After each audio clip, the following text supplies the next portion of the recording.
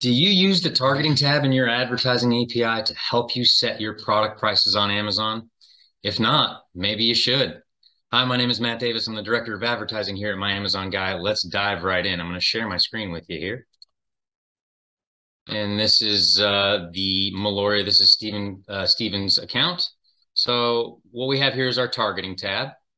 And what I've done is I'm looking at the widget here, which is looking at our top performers by order right now. So I'm just going to look at the top one, and you see what it does here. It drops that search term into my filter field down below. We'll wait for this data to load. Also, make sure you always note your time window, and it's also important to make sure that you check your columns to make sure you have all the data you like. There's no right, wrong. It's just what you like. I like a lot of data, as you can see.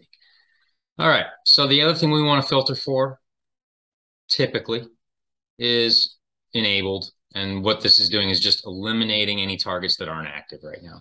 So what I'm doing here is I'm looking at from the entire account perspective, right? From a 30,000 foot view, everything in terms of search terms that we are targeting, right? So this is the number one by orders, as you can see by far, right? Sage candles cleaning house is the target, right? And it's a keyword that's in a phrase campaign and an exact campaign in two different places, targeting the same ASIN, which is this guy here, right? And as you can see, we have several variations, but looks like the main one is a pack of 3 for $9.99. Now, getting back to the why, right? We've got this price at $9.99. How does my keyword targeting API and advertising inform that? Well, let's take a look. Right, so this is our number one a number one target by orders, right, across the entire account.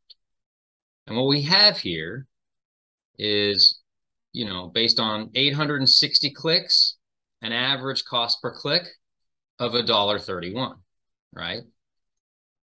And a conversion rate of 21%, right? Roughly 1 in 5.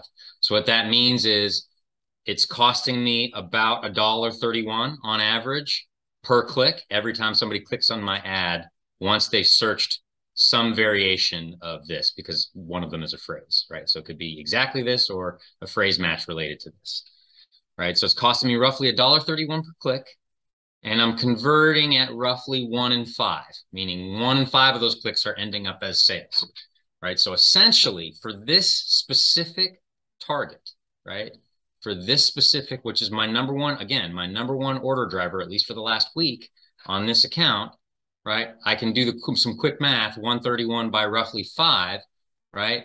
And that can tell me how much on average I'm spending per sale, right?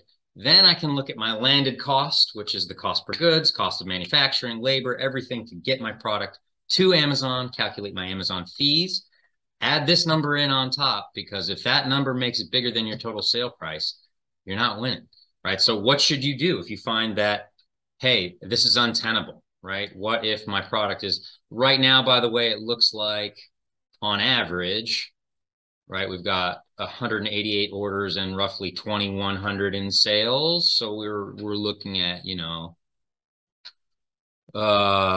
that's roughly like $11-ish for each sale, right? Which means the vast majority of the sales are that $9.99 variation, but there are some more expensive ones mixed in there, right?